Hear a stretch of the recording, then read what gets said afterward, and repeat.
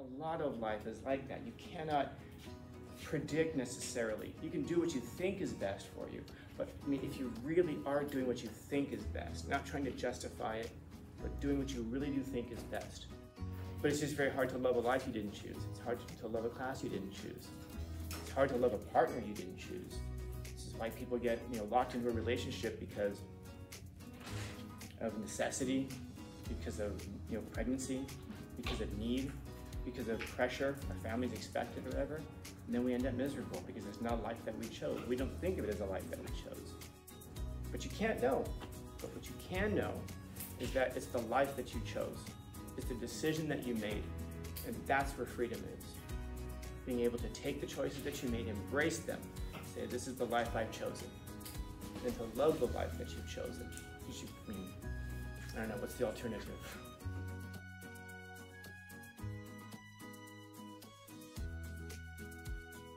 There's another one though. If you wait till the last minute on things, especially, obviously I'll be biased towards this assignment here with the journals, but just generally, if you wait till the last minute on things, you're not going to do what you could have done. In other words, you could have done so much more. And I don't just mean like, oh, you could have written so much more. What I mean is that you could have gotten so much more out of it. Like this guy here, he's a well-known author. He writes books. Millions of people read his books. There's a reason that millions of people read his books. And it might not just be because he's good. It might be because he's good, but there are millions of people around the world who find tremendous value over generations, have found tremendous value in what he has to say. So maybe it's worthwhile to find out what he has to say. Doesn't mean you're going to agree with it. Maybe you're going to get to the end of it all and just say, that was a waste. When I was an undergraduate, there were 3 books that I carried with me at all times. One of them is a book called The Cantos by Ezra Pound. I might have it over there. And I remember one time I was sitting in the hallway reading this book, and it's incredibly difficult. It's a book of poetry. And how do I even explain it? It's a big giant book like this. The guy writes in 17 different languages. And for whatever reason, I got hooked on this idea that I need to figure out what this guy has to say, because he spent a lifetime writing this. And he was a very famous poet that, not even so much for his poetry, but people would send him their poems, and he could take what you wrote, give you points for improvement, and people won Nobel Prizes based off of the suggestions he made for their improvements. So I just thought, this is a guy who I need to know more about, at least understand where he's coming from. And I remember one day sitting in the hallway I was in university, and I was reading this thing, and I was waiting for my professor. He came out of his office, and he sees me, and he goes, what are you reading? So I held it up to him, and he goes, my God, why are you reading that?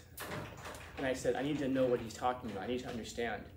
And he shakes his hand, and he just says, oh, Stephen, there's nothing there. There's nothing to understand. And he walked away. And I was just like, shut up.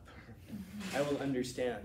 And it took me a long time. I had to go find people who could read Sanskrit to ask them, what does this say, so I could understand it better. Got to the end of the book and closed the book. Big smile on my face, and guess what? There's nothing there. There is nothing there. But I learned something I couldn't have learned any other way, which is to investigate and find out. Sometimes you will follow a rabbit trail, and at the end of it all, you'll find out that there's nothing there. Sometimes you'll follow the rabbit trail, and you're going to find out that there was way more there than you possibly could have understood at the beginning. And it can change your life in dramatic ways that you never could have even imagined. In fact, it could have changed your ways in ways that you're not even conscious of. Like, I look back on that, did I get something out of it? I'm sure I did. Somewhere along the way, you can't put that much effort and work into something and really get nothing out of it. There has to be something there. But maybe it wasn't what I was hoping for. But, a lot of times in life, you don't get the things that you want. You end up with the things that you need. And so, along the way, you can pick up these things.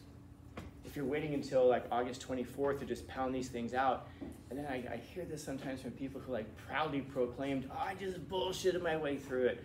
Why on earth would you be proud of being a bullshit artist? You're bragging about being a fake person. Oh, I just put ideas out there that weren't true. A 5-year-old can do that.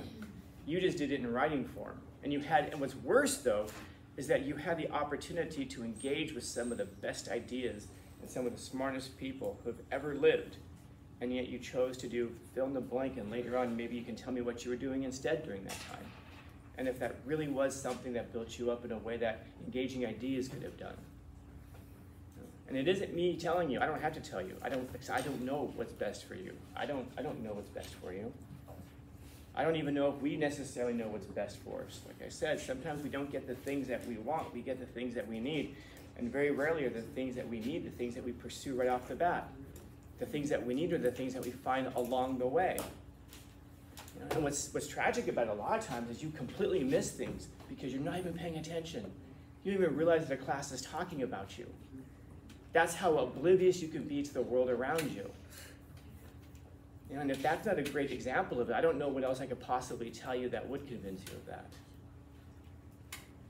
And so when you're paying attention to the world and you're going to pick things up, certainly at the very least, you're not going to miss things. And at that point, you can be a real human being because you can actually decide what goes in and what affects you and what you can use in your real life. But sometimes there's going to be things in your life that can get right past you and you'll never even notice it went past you. And then you're going to be that person who comes out of school and says, school was bullshit. I just bullshitted my way through. When people say that, I absolutely believe you. I absolutely believe that you probably did do that.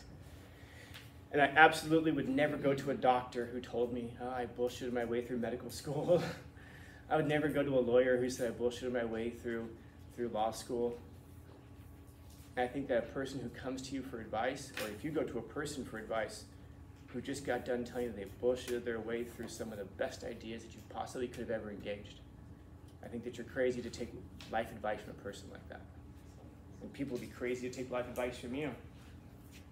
And maybe that's part of the tragedy. Maybe at some point you're going to realize that you're a fraud because you don't have the ideas that people think that you have, or you don't have the wisdom that people think that you have.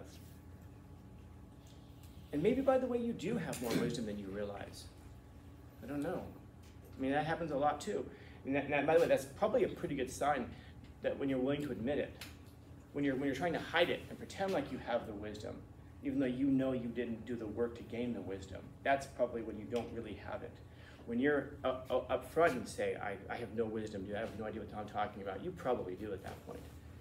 You know, there's a strange paradox that's there. I mean when you're saying it honestly and genuinely, not because you're trying to get people to tell you that they think highly of you. So freedom is the absence of commitments? No. I mean, you all have the freedom in here to choose to learn something. And the opportunities are there, but you also have that same opportunity in math. You have that same opportunity in, I'm sorry, I don't know, what else you take? Government, economics. And sometimes you're limited what you can learn because of the people who you're learning from and the environment, and then sometimes you come across people who have a lot to teach you. But the question is going to be, are you at the point where you're ready to take in what you could learn? In other words, are you open to it? Are you ready for it? Are you prepared for it? You'll find in life a lot of times you're going to get certain blessings that you might not just be ready for at that moment. And then you look back on it in life and go, man, if only I knew then what I know now. And I'm sure you all know older people who say things like that. I just wish I knew then what I knew now. You have an opportunity to know now. But it takes work. It takes effort to sit back and think and to analyze and to put yourself, I'll just say it, I guess, to put yourself above your current station, to put yourself above what you presently are, to sacrifice what you presently are in hopes of becoming something that you possibly could be. And what could you be? I don't know. But whatever it is you could be, I promise you it's more than what you presently are. And by the way, you also could be less than what you presently are if we make decisions that lead us down a really ugly path in life. So freedom isn't the absence of commitments. It's the ability to choose your commitments and to choose what's best for you. And sometimes the best that you can do is to choose what you think is best. It might not be the best thing for you, but you can think it is and you can choose it. And sometimes you're going to make a decision in life and you're going to look back on it. I'm sure some of you have already done this, maybe even multiple times. You can look back on a decision and go, what the hell was I thinking? Why did I do that? Oh my God, I'm so stupid. You know, but there's a beauty of it though. You're able to embrace it though, and to be able to say, but you know what? It was a decision I made. And who knows, by the way, you don't know if what you chose was the best option. You don't know. That's one of the comedies of life. I don't know if it's a tragedy, but certainly a comedy. Like you're asking, like, I don't know, like, should I have gone to the movies, or should I have stayed home? And then maybe you're like watching on TikTok and you see your friends at the movies and I go, man, I should have gone. They're having so much fun. And you're kicking yourself because you made a bad decision. Was it a bad decision? I don't know. Neither do you, by the way. Because maybe because you go with your friends, maybe they pick you up. And because they pick you up, they're delayed by 10 minutes by driving. And maybe but that delay of 10 minutes is the thing that causes you guys all to be in a car accident and you're all killed on the way to the movie theater. Maybe. Maybe. It was a long time ago now, probably 10 years ago now. I had some students, they were in the nursing thing here, you know, the academy, nursing academy. And they were walking down the street here on Highland. And you know like where Highland and 7-Eleven meet, an intersection right there? So, long story short, it's terrible. Long story short, think of like 7-Eleven being here, Arco being here, and they were walking up the street this way. In short, they happened upon an accident. There was a motorcyclist going that way, and then there was a car coming this way. The car turned, boom, right in front of the motorcyclist. The motorcyclist hit the car, was thrown off of his motorcycle, hit the pavement. They ran over, and they were doing the best they could, CPR, to keep this person alive. And there were a lot of people on scene, so of course, what were they doing? Filming, recording, their phones. Oh wow, someone's dying. They had to yell at people multiple times to call 911. Someone finally did. They finally showed up. They had them on the school news and everything like that, heroes. The guy died en route to the hospital. The guy didn't make it, the motorcyclist.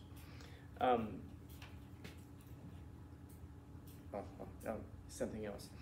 That guy being alive or dead today is the difference between this person putting on his jacket, walking over to his table, you know, grabbing his water bottle he's taking with him, and then walking out the door, dead. Make sense? Or a person is going to leave, oh, damn it, water bottle's over there, and he leaves. Delayed by 3 seconds, 2 seconds, he's alive. Because instead of being right there, he's back here when that car turns. Something so stupid and small like that, you know? And he may have been angry when he goes to pick up his water bottle because it's not where it's supposed to be. Dude, who moved my water bottle? And he's mad about it. And so he's driving and he's going, and he has no idea that that car that's turning would have killed him if he found his water bottle 2 seconds earlier, 3 seconds earlier. A lot of life is like that. You cannot predict necessarily. You can do what you think is best for you, but I mean, if you really are doing what you think is best, not trying to justify it, but doing what you really do think is best. But you can't know. But what you can know is that it's the life that you chose. It's the decision that you made, and that's where freedom is. Being able to take the choices that you made, embrace them, say, this is the life I've chosen. Then to love the life that you've chosen. Because I don't know, what's the alternative? Questions? Comments, concerns, complaints, criticisms, critiques?